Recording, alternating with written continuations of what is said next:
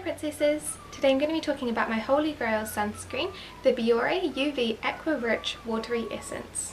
This is only one of my Holy Grail sunscreen products. The other one is the Misha All Round Safe Block Soft Finish Sun Milk SPF 50 PA+++. This Biore sunscreen has only recently come into my life, but it is loved by so many other bloggers and skincare addicts out there that I felt the need to find it and try it. The product description on the packaging is all in Japanese, but the product description that I found online that's English says, contains unique Aqua micro capsules with UV block ingredients to provide superior SPF 50+ PA++++ protection while keeping skin cool and refreshed. It is enriched with hyaluronic acid and citrus essence to hydrate and soften skin. Its water-based texture spreads easily and gets absorbed easily without a white cast, suitable to be used on the face. The packaging of this product is really lovely in a pale blue squeeze bottle. I love that it's stored tip down so that you can get almost 100% of the product. The packaging is quite small because this only contains 50 grams of product. The sunscreen is a sort of odd pale yellow colour and smells heavily of alcohol and citrus. It has a super thin texture and spreads out really easily across the skin.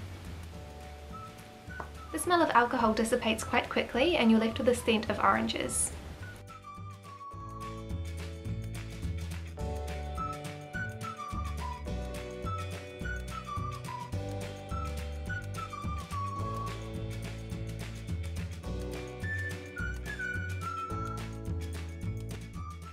This sunscreen dries down to a matte finish, but you'll notice that my skin looks a little bit shiny before and after this sunscreen anyway.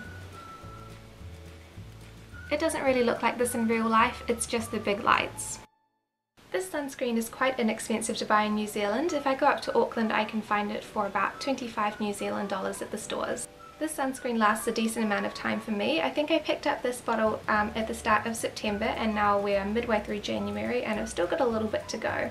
I haven't tried any of Biore's other sunscreens to compare, but from what I've heard they're all pretty good. For this sunscreen, I really love that it has a really lovely citrus scent after the alcohol has disappeared. It leaves a matte finish on my skin and it absorbs really quickly. It's very inexpensive at 25 New Zealand dollars and it's a great size at 50 grams so you can travel with it if you want to. I don't love that it has a very strong smell of alcohol initially, but I don't find that harmful for my skin or that annoying in all honesty. I really love this sunscreen. There's nothing really that I hate about it apart from the smell of alcohol, which to be honest isn't really that annoying, it just smells a little bit gross to start with. And it's really inexpensive for me to buy. It only costs 25 New Zealand dollars in Auckland, so I can drive up and grab a bottle rather than having to wait for it to be shipped from overseas. I have forced most of my family to wear this sunscreen at some point and they all seem to like it enough. It's very different from sunscreens that you usually purchase in New Zealand because it has the matte finish rather than the sort of tacky, greasy finish that most sunscreens have.